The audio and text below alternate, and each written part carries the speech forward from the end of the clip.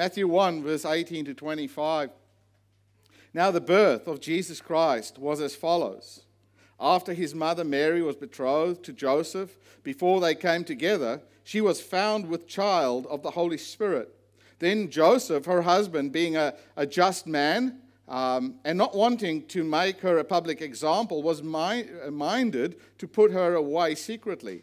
But while he thought about these things, behold, an angel of the Lord appeared to him in a dream, saying, Joseph, son of David, do not be afraid to take to you Mary, your wife, for that which is conceived in her is of the Holy Spirit.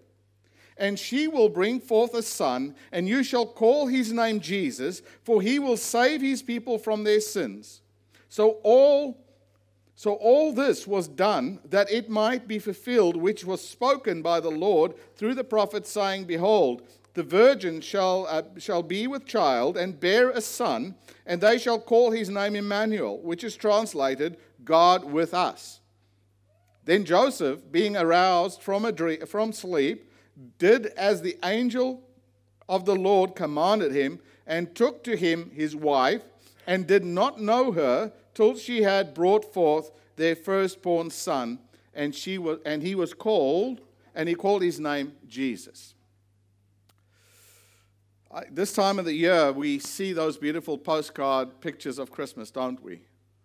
A nice, clean picture of Christmas. It's how most of us see it. We see those little mangers everywhere, and like I said, it's peaceful and calm, and there's a delightful charm around these pictures that we get. But I wonder, is that really how it is? Is that really how it was? In some ways, I think we've desensitized the Christmas message so much. We've taken away, we've made it so clean. In fact, we've done that to the cross as well. We've made it so neat and clean that it almost misses the message that it is meant to give us.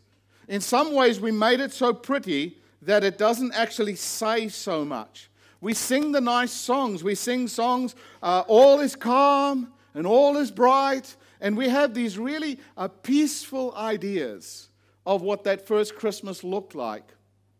But you know what? We dedicated a baby today, and I'm sure if I asked Nisha, if I asked any mum in this room, it doesn't matter whether you have a baby in a stable or whether you have a baby in a hotel room or you have a baby in a palace or you have a baby at home. There's no such thing as a baby that never cries. Right? Can you throw into that picture a smelly stable and a bunch of noisy animals? Somebody's going to cry through the night. It may just be the dad, but somebody's going to cry. And then to add to all of that, now remember, Joseph and Mary were people just like us. They were normal people. Now can you imagine, Joseph says to Mary, come, let's go on this trip. He puts her on the back of a donkey. Who knows how far she was riding on the back of this donkey? They get to where they're going, and then she finds out Joseph didn't even take the time to book a hotel room. Can you imagine? No wife in her right mind is not going to give her husband a piece of her mind at that moment. You silly man, you could at least have booked a room for us. Come on, you've all done road trips. You don't have to be super spiritual here. So that first Christmas, I don't think that first Christmas was as beautiful as a postcard. I think there were some things in that first Christmas that was a little bit rough and ready. Yeah, we have a young couple. Yeah, we have a rough room that's not even much of a room. Here we have a cold night. No friends or family around. We don't have support structure around us. And all you have to put the baby in is a feeding trough. That's a bit of a rough picture, isn't it? That is a messy Christmas. That is the kind of Christmas that we don't see on Hallmark. Enjoy this Christmas. And then you ask the question, well, why then? Why was Jesus born in a manger? Why was he born in a stable? And it is a good question. And so we go to the book of Luke, and we find Luke gives a pretty simple answer. He doesn't criticize, he doesn't point fingers, he doesn't blame, he doesn't he doesn't tell the innkeeper is a bad guy, he doesn't say any of those things. He just says the reason that they had the baby in the stable was there was no room in the inn. That's just the way it is. And sometimes that's just the way it is. Sometimes in life, you wish you were living in a palace. You wish everything was working out. You would like everything to be perfect. You would love everything to fit nicely in shape. But sometimes that's just the way it is. That's life. So is your Christmas a little messy? Do you have a bit of a messy Christmas from time to time? You got a few drunk relatives show up when you didn't expect them? A few disagreements with the husband or the wife that you weren't planning on having? Nothing as difficult at Christmas as a husband and a wife arguing. Maybe some misunderstanding between a boyfriend and a girlfriend that just sort of spills over the whole festivities. Maybe you've got a few messy animals in the house and they're stinking up the place. Maybe your Christmas is one of those that you have to walk on eggshells because if you say the wrong thing at the wrong time to the wrong person, somebody's going to get offended, somebody's going to get upset. You're just going to have to walk on eggshells. Or maybe your messy Christmas is one of those where there's empty seats around the table because everybody just doesn't get along, and I'm not going to go if so-and-so's going, and you've got all of that going on. So, is your Christmas maybe a little bit more like a stable, a little bit less like a postcard? If that is so, this message is for you. You need a mercy Christmas. You see, we like a Merry Christmas because Merry Christmas is joy and celebration. It's a big smile on our face and we're having a party. That's say Merry Christmas. But for most of us, we need a mercy Christmas. God, let me just get through this Christmas.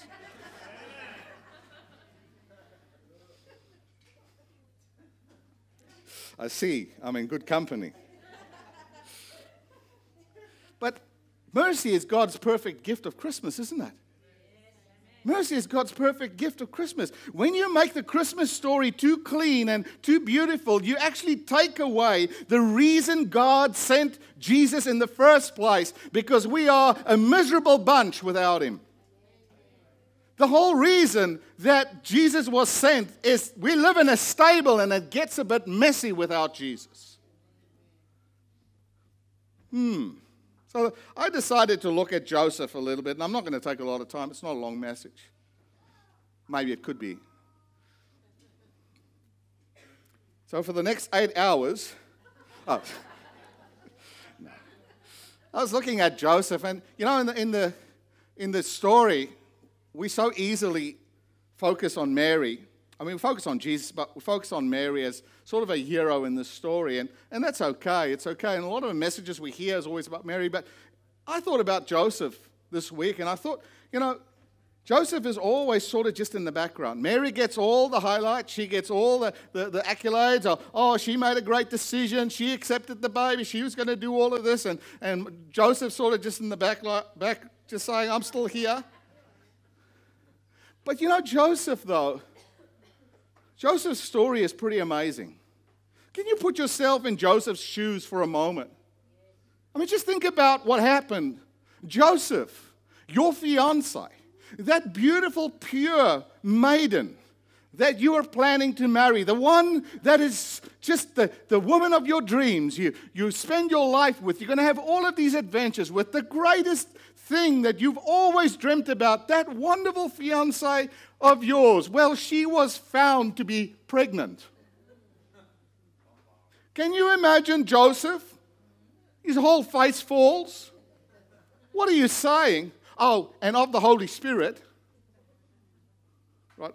Now, I've been a pastor a long time, I've done counseling for a long time, and I've heard a few immaculate conception stories in my time. But I guarantee you there's still only one Jesus story.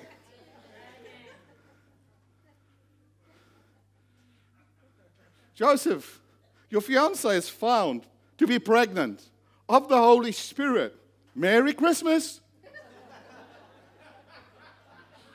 It's not really the kind of Christmas story you'd want, is it? It's not the kind of story you'd be saying, oh, I'm happy about this. But I love that Joseph is such an excellent example to us. He's such a great opportunity for us to learn something about God. It says that he didn't react. He didn't jump or fly off the handle. He didn't spit the dummy. It says that he considered. He took time and considered what is going on here. And so I got 3 quick questions I want to deal with this morning. Because, you know, if Joseph wanted to, he could have just left her. He had every right to, legally and otherwise. Nobody would have blamed him. Said, Joseph, you did the right thing. How many of us today would say to a Joseph, oh, you did the right thing. It wasn't your baby. So where does your faith end? Where does your faith end? At what point do you say, I don't have faith anymore? At what point do you say, that's as far as I go? At what point do you draw the line and say, I can believe God, but that's too far. I can't go there. Where does your faith end?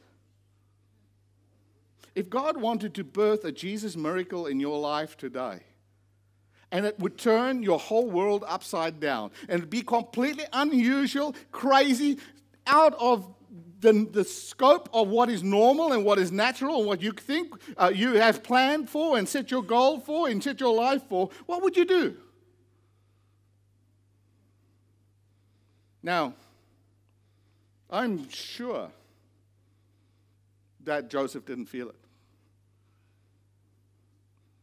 I'm almost convinced with all of my heart to say to you today that Joseph didn't feel it. He didn't feel over happy when he heard the news. His feelings in that moment must have been a mess. Come on, let's be real. I mean, getting news like that, you're not going to say happy, happy, happy day. It wasn't a happy, happy day from Joseph's perspective because he had all of this planned out. He had his life set. He had a position in society. He had a status. He had all of these things. And now he's put in a position where he's got to change everything because of something that God's doing. See, most people only have faith and obey God and are faithful when they feel like it.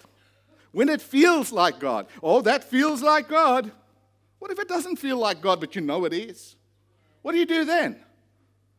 What do you do then? He did ask a lot of questions, but in some way, somewhere, God touched his heart, and that hope, that revelation came. You know, many people never find their blessing and fulfillment and significance in life because they spend all of their time following their feelings around. You know, following your feelings will never lead you to places of significance, never lead you to places of blessing, because your feeling will always lead you to the opposite direction of where you need to be going. You know, we have the truth. We have the gospel. We know where we should be going. And you know why we need a mercy Christmas? I'll tell you why we need a mercy Christmas, because we are all Mary. We are all Mary in some way or another. We are all a messy old bride. We're all a spotless, a dirty and messed up bride. We're all in some way come into this relationship with Jesus, and we're praying and believing that Jesus will be like Joseph to say, come, I will receive you.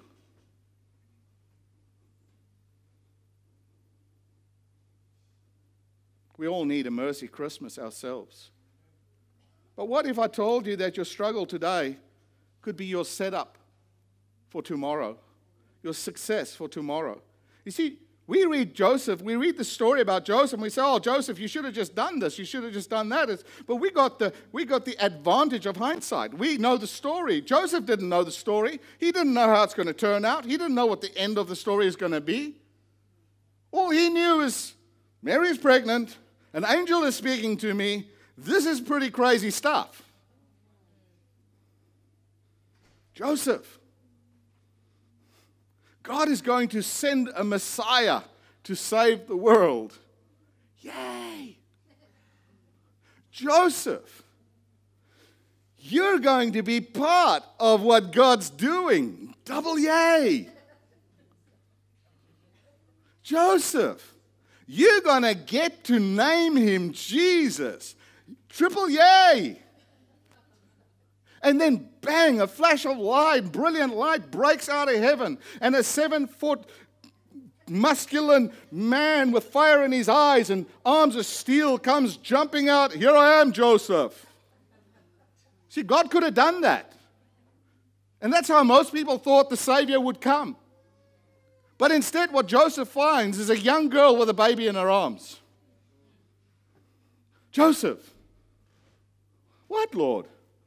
What are you saying? Yes. Now you take her, Joseph, and you protect her, and you cover her, and you provide for her, and you bless them, and you do everything within your power. You take care of my story. But God, it's not my baby.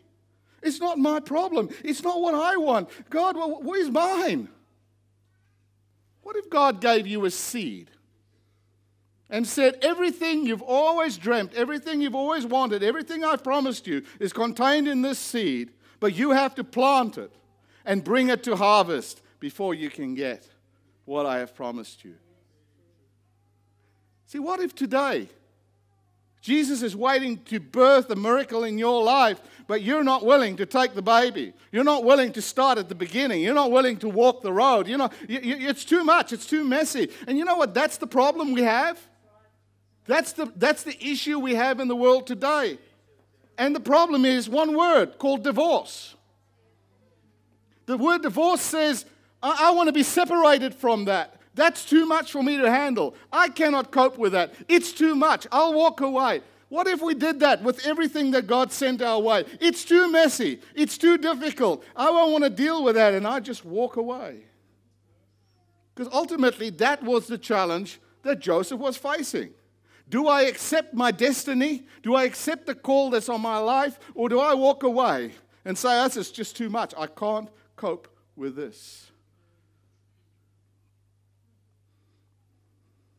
Don't fall too in love with your version of the future. Don't fall too in love with your dream of how you think things will go. Because sometimes we fall so in love with that we don't hear when God is calling us to a different destiny. God says, Joseph, I need you to take this. This is the greatest thing your life will ever do. It will change the world. It will save everybody. No, God, I wanted this. I'm not looking there. I'm staying this way. What if that's how we take on the gift of Christmas? And my last thought, whose mess is it? Whose mess is it? See, Christmas is God stepping into humanity. Christmas is your world. Christmas is your mess.